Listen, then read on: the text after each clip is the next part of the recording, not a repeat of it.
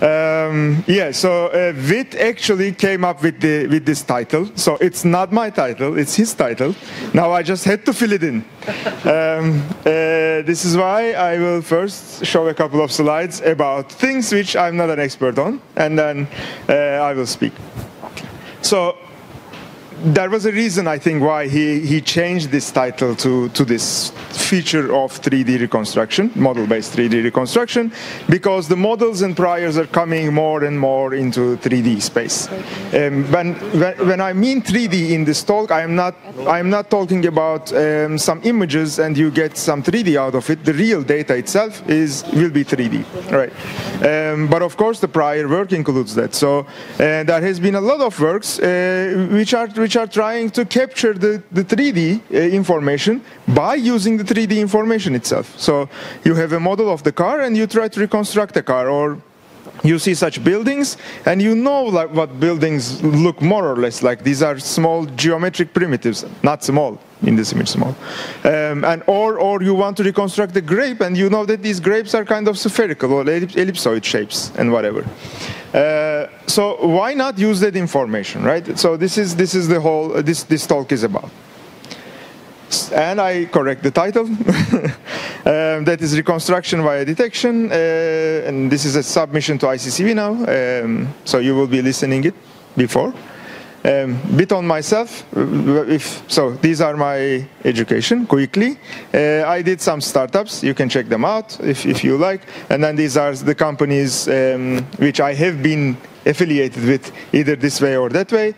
And as Vit was mentioning, I like that kind of stuff.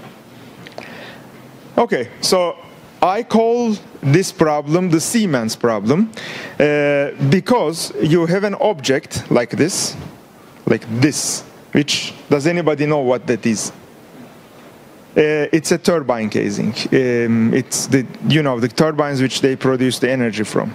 And if you have a startup or if you have, if you work small or with universities, you don't get access to an energy turbine out of nowhere.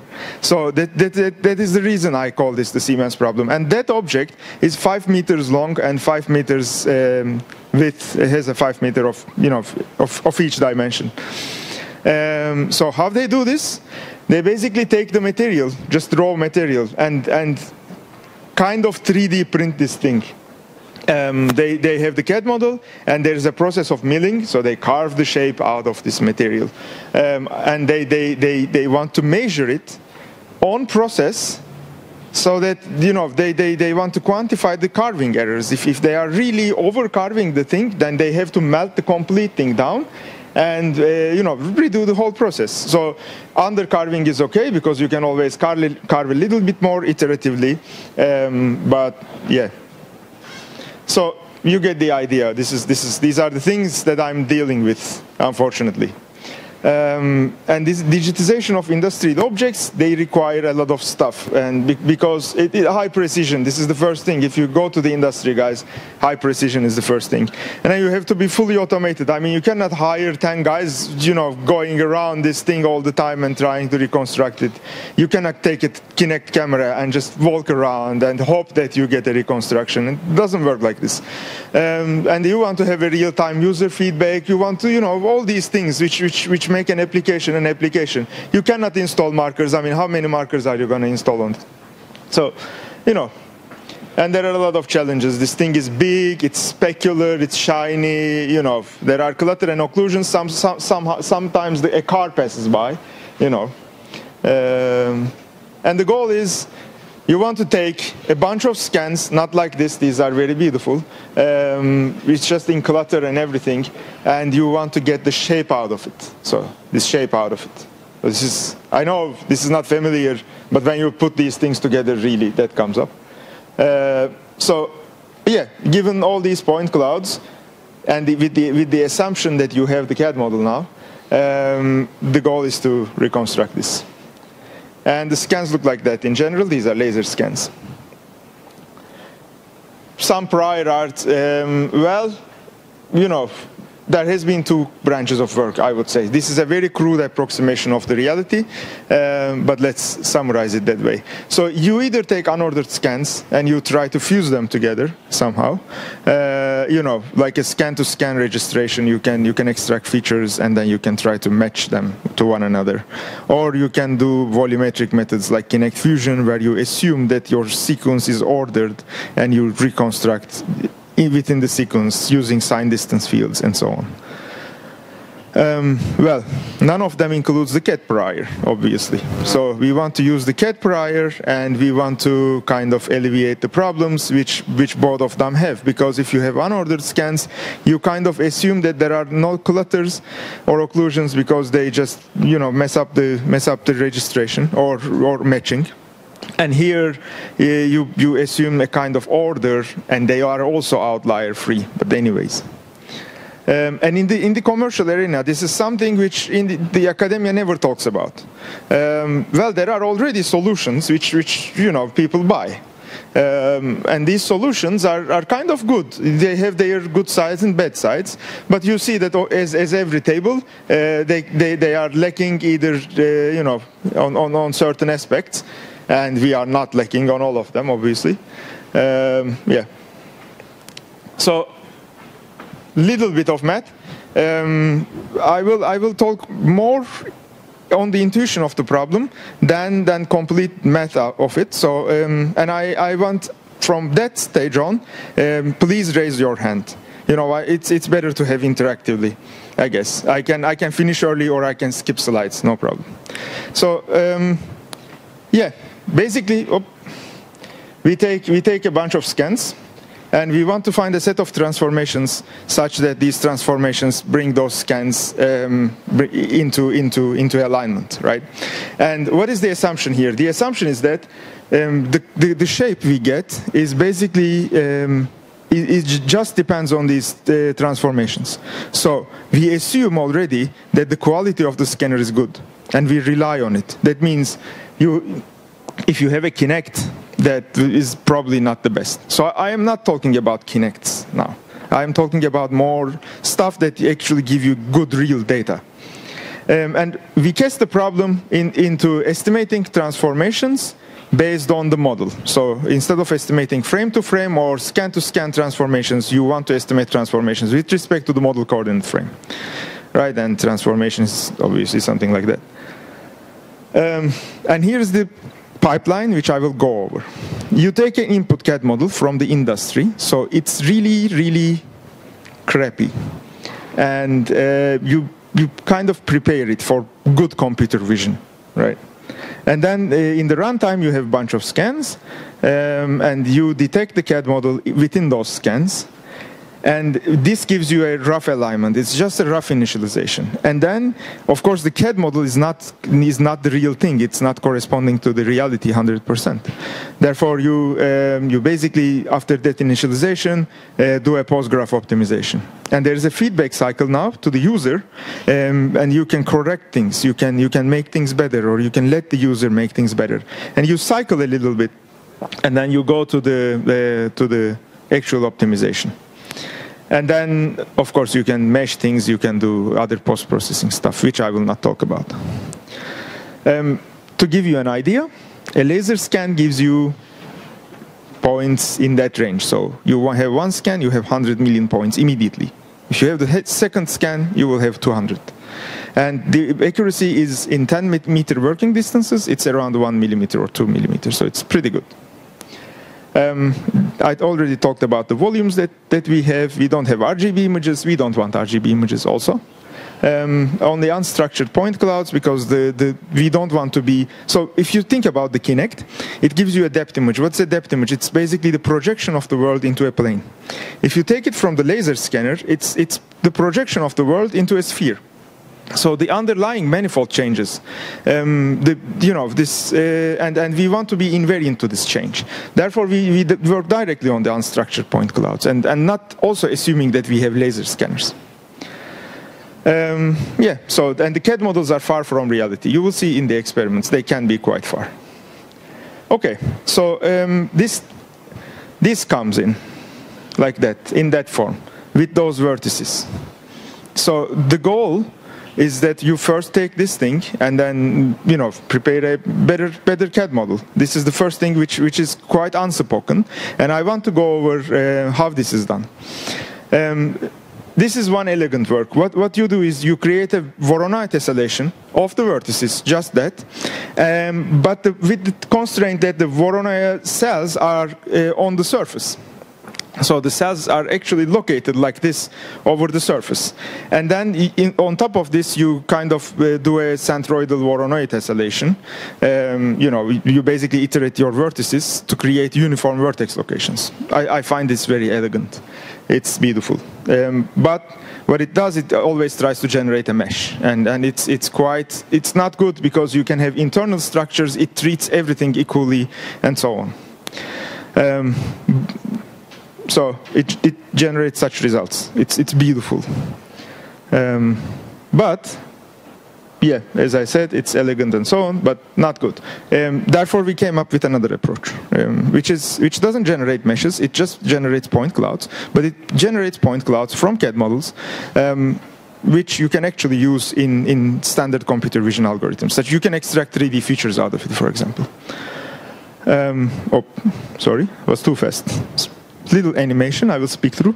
So you basically have the CAD model, you render some views on it, and those views contain the coordinates. It is X, Y, Z coordinates here, and you sample those X, Y, Z coordinates in 2D, and this gives you a sample pool, and then you merge them in a voxel space. So you create a voxel grid, and then whenever this point is close to any other point already added to the voxel grid, you don't add it, and you apply some Poisson sampling and normal space sampling properties, and you get a nice thing. There is no mesh, but it's super good because you get rid of the internal structures immediately, and you generate uniform distributions and uniform normals. And it's very simple to implement, really. It's just, you know, these operations are very simple. And you can generate such point clouds from meshes. So these are the original vertices. You see that there is uneven distribution, you know, and weird triangles here, but you can sample all of them evenly. It's simple. And for the big objects, it works like this. Okay. Now I come to the detection part. So now we want to detect the objects in the scenes before doing any optimization.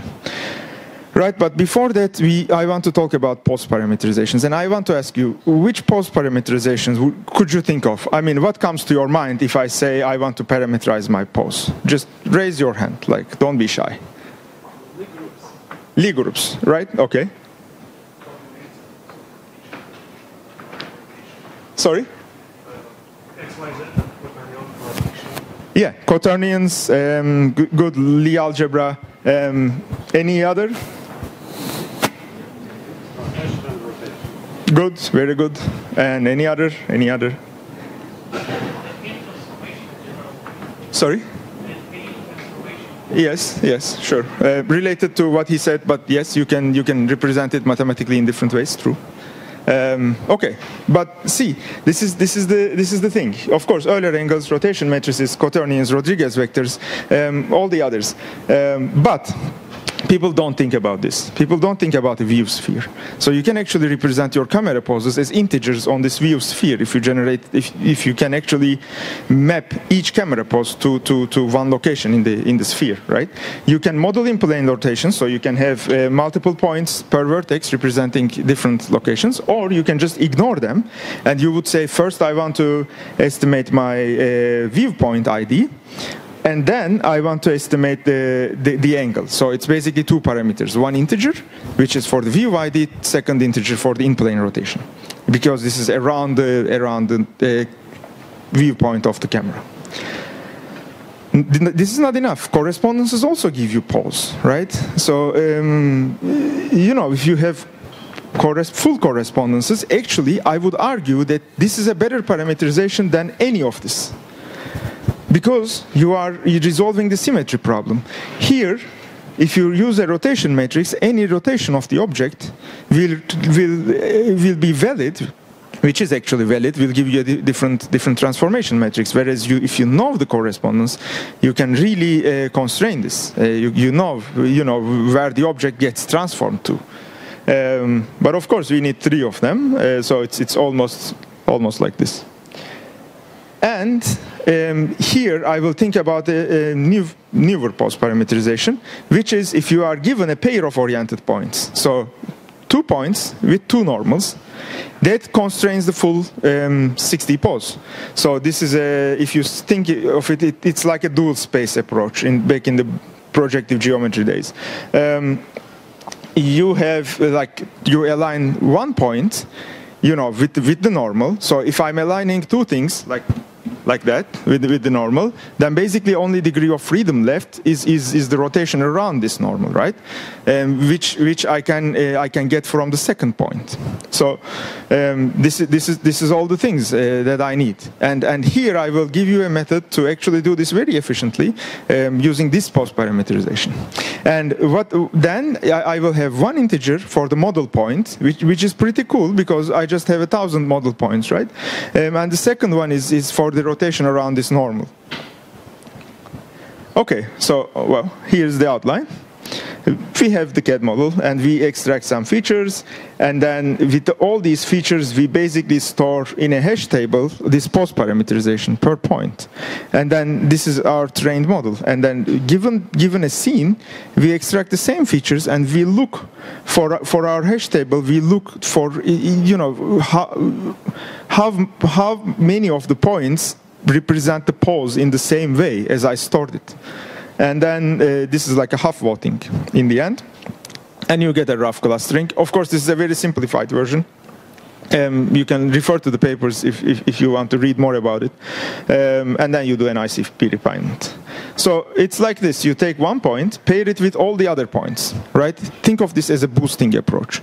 You have the point pair features extracted from 2 points, but anchored on 1 point, you basically have the description of the full object, right? So this is a semi-local description. It gives you a local geometry from this point, plus its relation to all the other points, which describe the object from the eyes of this point, if you want. So this is simple to do. And you just take this, you quantize it, and insert it to a hash table. That's it. This quantization, if you do it right, I will just skip this. If you do it right, it also already comes with the sampling that we have before. So to search it, of course, here's our accumulator space now. To search a thing, you basically extract the same features, and then you go to the model description, which is the hash table, and then you look it up. You look up your pose parameterization, and for each vote, for each pose, you cast a vote. Right? It's simple, and you have 1 pose hypothesis per point, so you have to cluster them at the end. Right? So you have to do a pose clustering, and pose clustering comes with pose averaging, which then you can do in a quaternion space, for example. You have to treat down the model points here, but okay. And then, as I said, each point gives you 1 pose. So each point on the model gives you 1 pose. So the thing comes down to the fact that you have to verify all of this to actually, to come up with the correct thing. So the verification is simple. We store the distance transform of the model because we have the prior at hand. And every scene which is detected gets registered back onto the distance transform, and therefore the correspondence search takes all 1 time. And this gives you a nice property that each each verification, sorry, this was, these are the equations if you want, but each thing takes about 0.8 milliseconds, each registration. Okay, yes, it's here. Yeah, and so you basically, on a Kinect image, for example, you have all these hypotheses and so on around coming, from the post parameterizations, and you do the registration to the model frame, and you come up with the last one, for example. Okay, and here are some detections on actual laser scans. Yeah, you can see it. So it's pretty cluttered. You see, it's just these points around, and this is really a bad scene, I would say. And you can still get the object nicely. And given the object detection, of course, you can segment the object, right? This has been studied over and over in computer vision. And you can even do a very simple sampling. Just take the ones which are close. Or you can also do graph cut approaches and so on. This really doesn't matter. Okay. Now we detected the object, we registered it there. We know that it's a good registration, and but the CAD model wasn't really the object, right? The CAD model is not the same as the scan, and then the next scan which comes can have a completely different registration. Well, not so off, but it's odd, you know, it's off enough. So what we do is we detect this CAD model in the scenes individually, and then disregard this CAD model. So we throw away the CAD model. We say that, okay, after that stage, I just want to rely on the scans and not the CAD model anymore. So the scans should be able to adjust themselves if the scanning was consistent. So this is the thing we do. We first compute a pose graph. I can a little bit skip this part maybe to leave room for discussions also. So we take all the scans and we discover the pose graph in the end from these scans just by looking at the overlapping histograms and kind of coming up with a minimum spanning tree kind of algorithm on it. And then we want, given the scans, and so given the scans, we basically want to find all the poses, right? Now we go from the relative poses, the ICP registration between scans this time, to the absolute poses. And to do that, you just take a distance from each scan to each scan, which you encounter in your pose graph with a robust norm, and you optimize this whole energy from the absolute pose. So this is what you do. And yeah, that I skip. And then from this initial registration, you can, for example, come down to a nice object. Or for our case, which are these ugly objects, you can also do that. And I will show you results now. So any questions up to this point? Or maybe later? Okay, so we collect a couple of data sets. One is these toy objects. We 3D print CAD models because we want to verify them. We want to verify the correctness of the reconstruction. Printing accuracy, they claim, is pretty good. I don't believe this, but this is what the printing companies claim. So the objects are generally 15 to 30 centimeters in the diameter. This is not much, but this is good enough maybe for some initial evaluation. And we capture it with a nice structured light scanner, which CMAS produces. Okay, so you see these are the objects, and then you see these are detected and segmented point clouds put in one coordinate frame, not the coordinate frame of the CAD model, which it is detected in, but on the frame of the initial camera. And then you run the optimization on this, and you come up with these results and error histograms.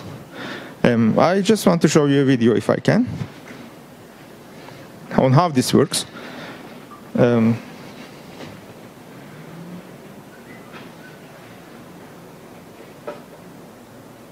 Okay. Maybe I can even, no. Okay, so you see that I have a pretty cluttered scene here, and I have this CMAS sensor, and it's capturing the, you see, these objects in clutter over and over again. And at the same time, on that side, the object is detected. This is what the object we are seeking. And here you see the incremental reconstruction, which is rough. I mean, for that example, of course, because the model prior we are using is more or less the same as the CAD model, the actual physical object, it looks pretty good already, but doesn't have to be. Yeah, not to bore you more. You get the idea. Okay, so 12 scans and 3 minutes of optimization, you come up with those results. And you can see that, for example, the eyes of the thing is apparent here, but is not there, and so on, if you want to look at the details. And yeah, you have seen this. The rest I will show. Okay, so some results. Of course, we compare to the previous methods, which are some methods on SDF Fusion and Kinect Fusion, because this is really easy to do. Of course, it's not fair in the sense that they are not using the CAD models, but I can show at least that the CAD model improves this. And then comes the industrial objects of Siemens, of course. So these are the things. These are just the laser scans, typical laser scans with different parameters. You see the laser scanner here, what we are scanning, and this is like the reconstructions we can get from this. So I would say it looks pretty decent. I mean, Siemens found this acceptable, by the way. So. Yeah, and this is the complete pipeline once again. It's just you take the CAD model, you prepare it, and then you have the scans, you match to them, you initialize your post graph and all that, and then comes the reconstructions. And you then go back to the CAD model and compare how good I am doing. That's the whole purpose, right? You can even read text. I think the CNNs nowadays can read it. And this is just 3D structure. And we compare it with the photogrammetry, which is pain in the ass. You basically take these points and then stick markers around, and then you compare to the markers how good your reconstruction is.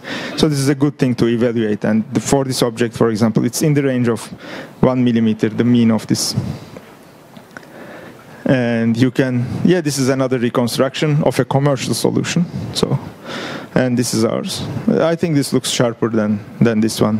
Because it's also hard to process these things, right? There are a lot of points, and I understand why these guys are smoothing so much to get rid of certain points and eliminate, average out close by points and so on.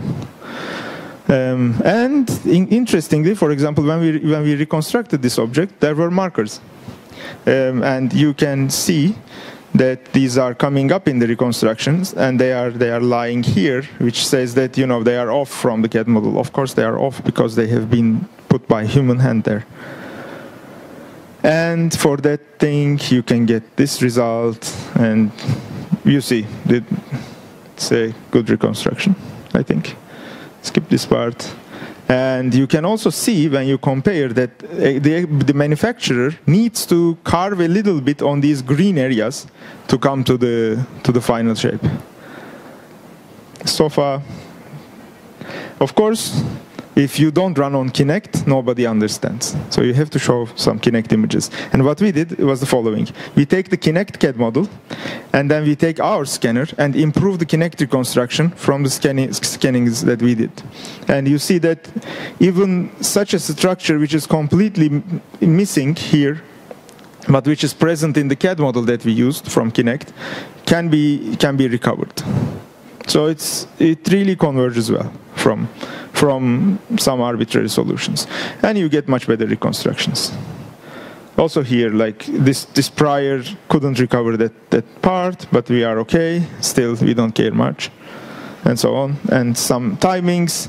The object detection is in the range of seconds. That is enough to give you the real-time feedback, for example, and then for the refinement and so on. Okay.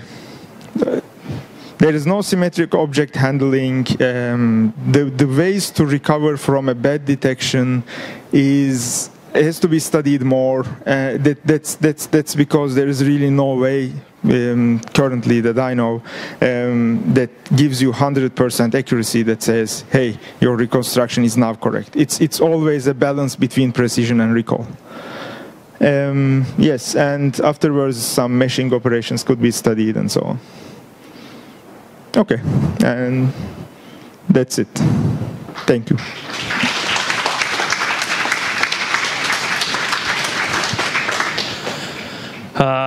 We have time for 3, maybe 4 questions. I just spoke with one guy who told me what he had idea what you just showed to the public.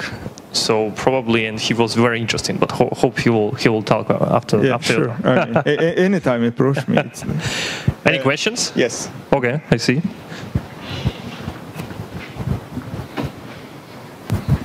Just wondering why Kinect by us to compare something up to date, RealSense, Tango, you name it, just scanning 1 to 3D.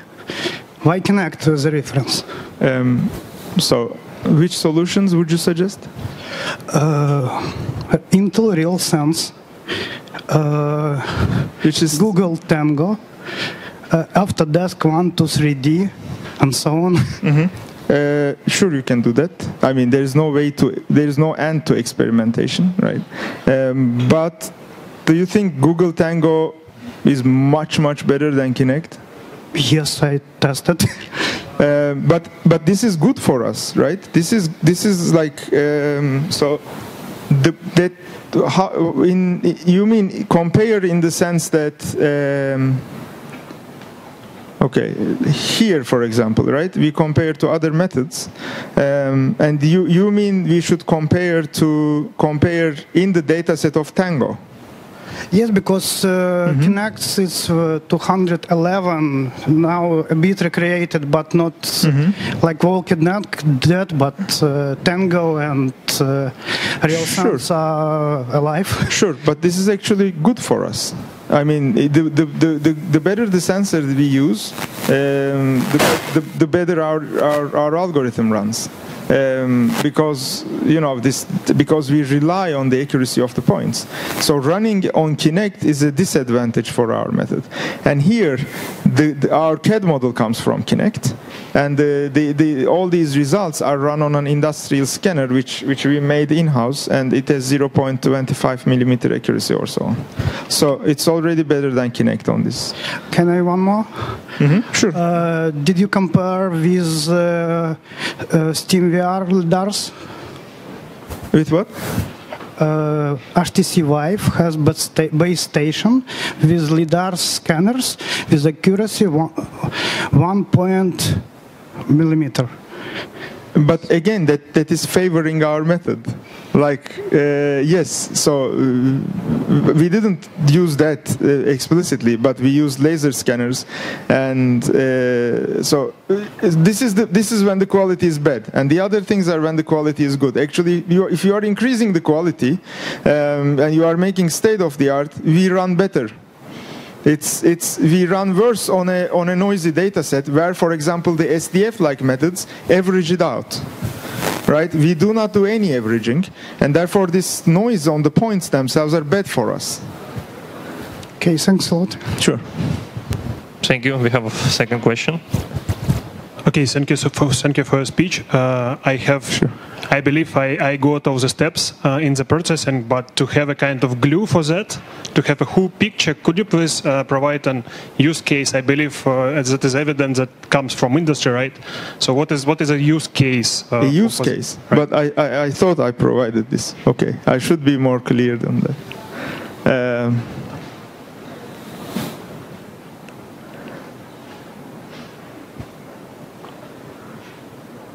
So the use case is this one. I mean, is the task in this use case is an estimation of external camera parameters or refining the model? No, you want to. So they manufacture this by looking at the CAD model, but they do a bad job, and therefore they want to quantify how bad they did and how much they should improve. Yeah, got it. And therefore they want to introduce this measurement cycle in the loop while this is being manufactured, so that you iteratively measure, refine, measure, refine, measure, refine. And measuring this is every time different, because the operator goes there, places a couple of laser scanners, and just shoots these objects from the 5 angles, right? That's it. Yeah, clear. Thanks. Okay. Can I use it? Yeah. Can I use this for construction, for example? Same. For reconstruction? Construction. For construction, yes.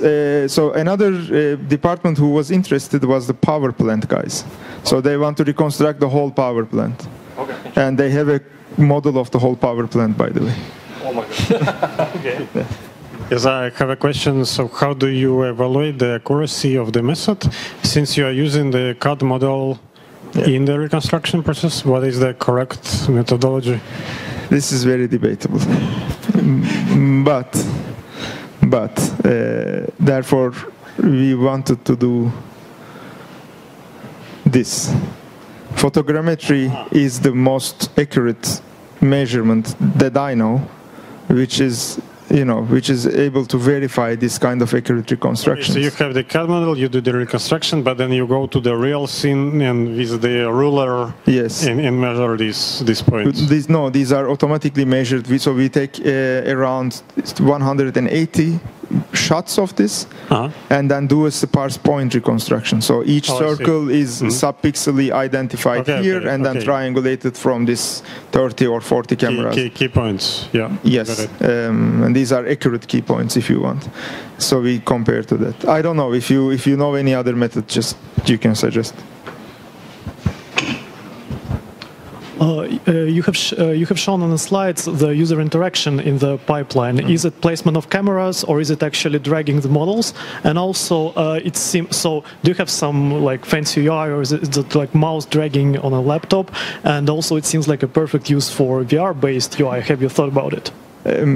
Good question. So, how I feel is the following. So when typical computer vision researchers hear about this problem, it's hard to imagine, in the sense that imagine yourself in a factory now, right? You go there, and then there is this big thing standing, and you have a laser scanner in your hand, and that takes half an hour to take a picture. Now, if you take a laser scan and this big thing, which looks like it can fall down, you place the laser scanner, and you go away, you take a shot, and then you place the laser scanner there, and already 1 hour passed. Do you really want to go to the lab, try a reconstruction? This didn't work. If I shot it from that side, it could have been super nice. And you don't want to do this. What you want to do, you want to see online whether the thing that you captured is usable or not. And usability in this case is if I can detect the object and register it very nicely at this position, then it's probably usable. It's not bad. And this is what you want to see while scanning. That's why in the results, like this timing reaches minutes, this global optimization, clearly. It can even, I have seen 10 minutes or so on. I would say these numbers would even remain optimistic. But the object detection doesn't go far from this. So it's always in that range. So you take a shot of half an hour, and then 3 seconds is like a bliss, It's like, wow, okay, already 3 seconds, so I get a result, I can view it on the screen. That's the user feedback, and according to that, the user decide whether he wants to take another shot or another shot from another position and so on until he's satisfied. And the reconstruction is fully automatic, so user does not participate. Exactly. Okay. Yeah, it is. It is just, but you just need to wait a little bit. Yeah.